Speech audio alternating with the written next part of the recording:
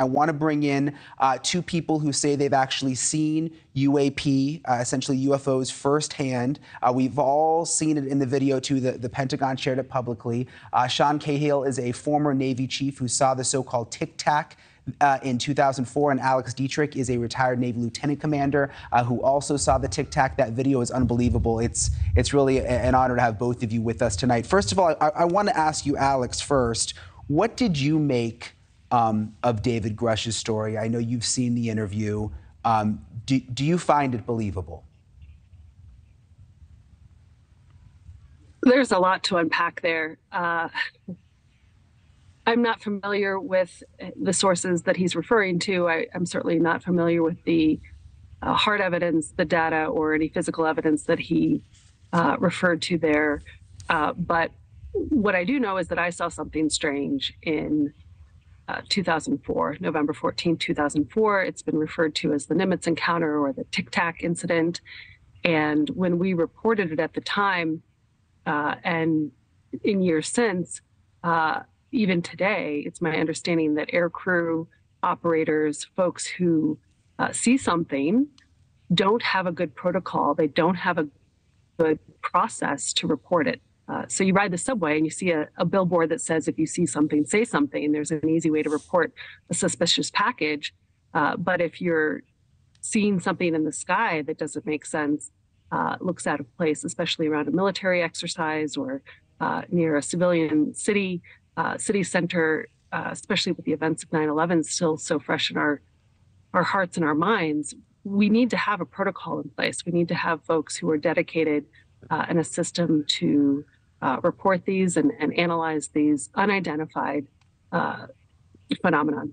Yeah, and that seems to be the bigger issue here, regardless of whether you're a skeptic or a believer. The problem here seems to be that we don't have a system, a good, real, honest system where people can come forward who are in the military and actually report things and not to be made to look crazy and that kind of thing. Sean, I have to ask you, when you first saw the Tic Tac, along with a number of other people in the area and who were on the ship, I mean, did people take you seriously? Did you feel like you were being made fun of, or did you feel like the military was open to hearing what you guys actually saw? During the week of that exercise, we took it very seriously. There was no real ridicule on board until after the fact, when we were all trying to figure out what had happened. That was when we were making jokes and making light of the situation. But during the situation, we took it very seriously because there was an unknown aircraft in the vicinity of our battle group. I have to say that I cannot say with assurance that what I saw was the same thing that Commander Fravor or Commander Dietrich saw. I saw 5 to 7 lights in the sky move in a pattern that I'd never seen before throughout that point, decade of my career, and now 20 years worth, that seems commensurate with UAP. But I can say that this is something I followed for the last 5 years since the 2017 article came out, and I've worked diligently at it, usually 24/7, as we say. This is a very present phenomenon now. It is not just that strange thing that I saw in the sky one time.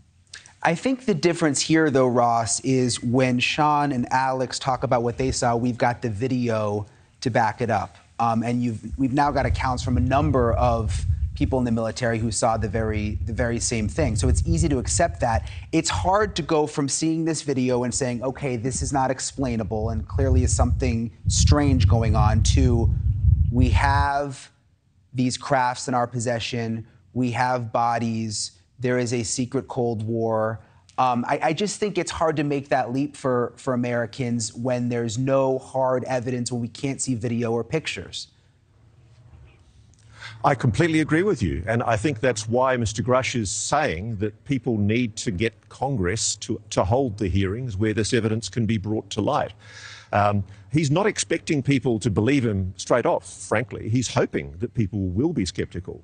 But what he's hoping, and what I think a lot of people are hoping, is that Congress will suddenly find the courage to start demanding answers, because I know evidence has been presented to Senate committees particularly, and I know that there's been meetings in the Congress attended by senators where information has been discussed relating to the crash retrieval program.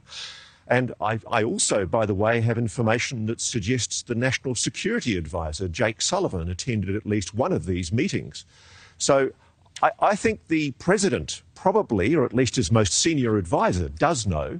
And we're in a situation now where it's incumbent on the Congress and the president to be open about the fact that it doesn't appear to be forthcoming with that evidence. Thank you for watching. Go to newsnationnow.com to find NewsNation on your television provider. And don't forget to click the red subscribe button below to get more of NewsNation's fact-driven, unbiased coverage.